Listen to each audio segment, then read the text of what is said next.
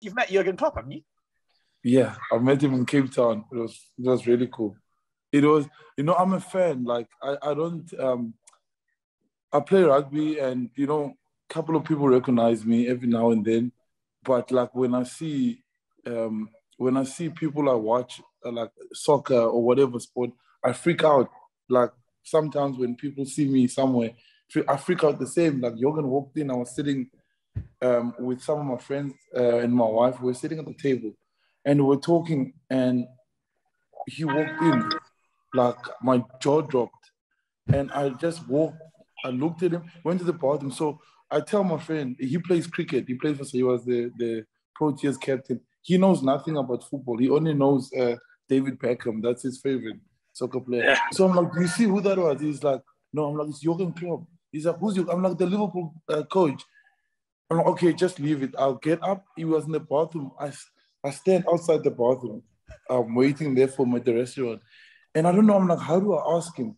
So I know one of his agents. His name is Mike. He used to work at Adidas. So I called him as he walks out. I'm like, Mike, yes, Jurgen, talk to him.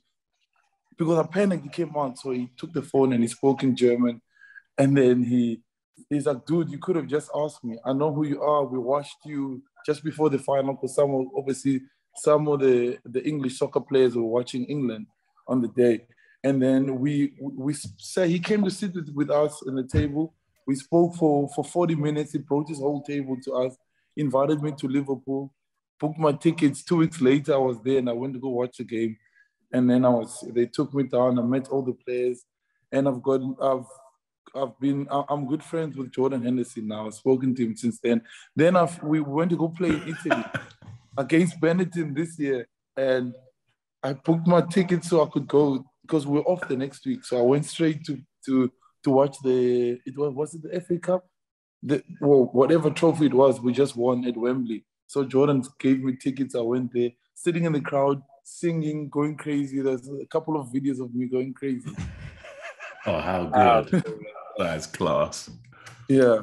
I think the most starstruck I got was meeting the Big Show in wrestling. No, man. Where did you meet the Big Show?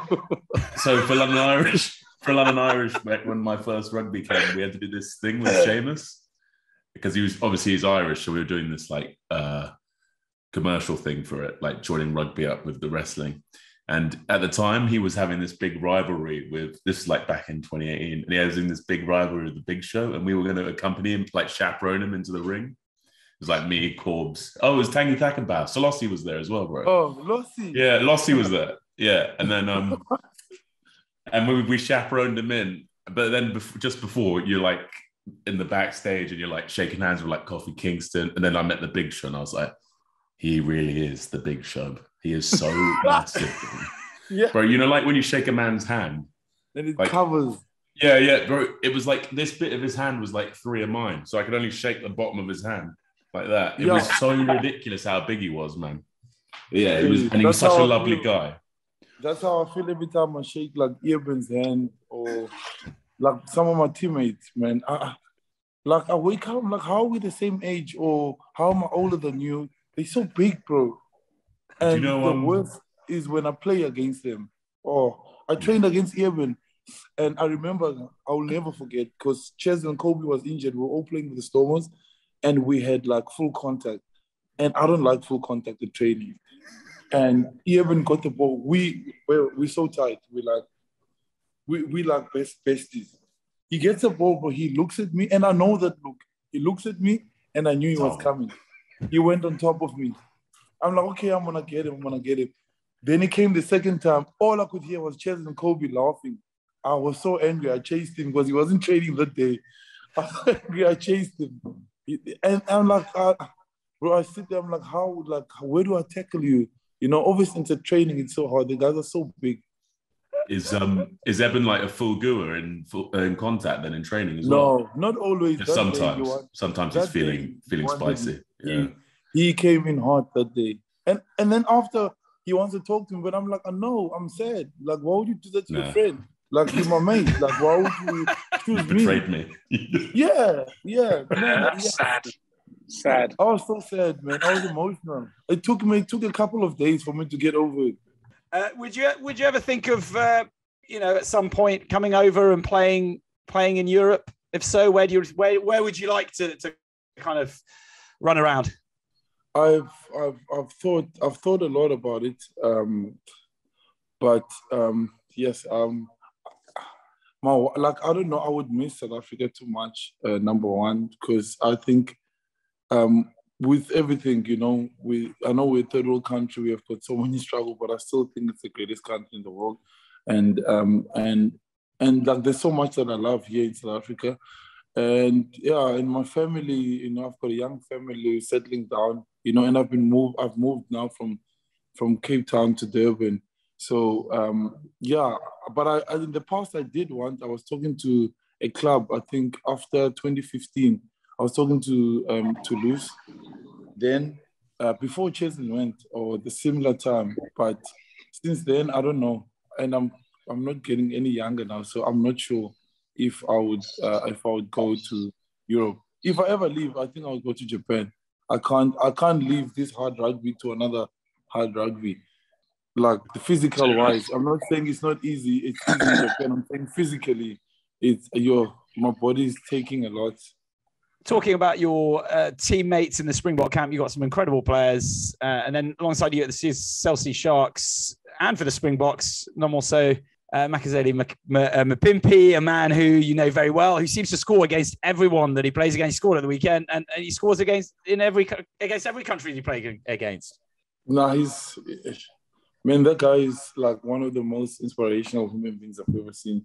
He comes from where he comes from. It's like I thought I struggled, or I thought my story was tough. It's always like that until you meet someone else. And he got his break late. He had to work really hard for it, and he went through. I think he's the only player who anyone who's been born after 1991 who made it through without going to a model school, and he made it through the hard way, and the things that he does, and I think we haven't even seen his best yet. He's really good. He's an amazing human being. And I'm so inspired because I learned English when I was 13 for the first time. He's learning English as he's going through. And we do the calls. He couldn't speak English at all. And now he is giving input in the team environment. It's really amazing because he's had to work for everything, basically. Yeah. It's funny because when we had Brian Habana on here, he described a very similar thing where he's like, you don't think you've had things tough, and then he said, then you hear of what Siya's done and what Makazeli have done, and he used those as examples. And it's funny you would say the same thing about the toughness of Mapimpi's upbringing, but you've also had a very, very difficult time in your childhood.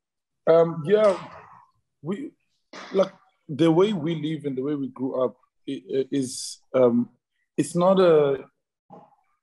a normal thing in our country. Like there's too many stories like mine, and that's why I did my book, because we draw strength from all the struggles and the battles that we face, and I think one thing that I love the most is Coach Rassie.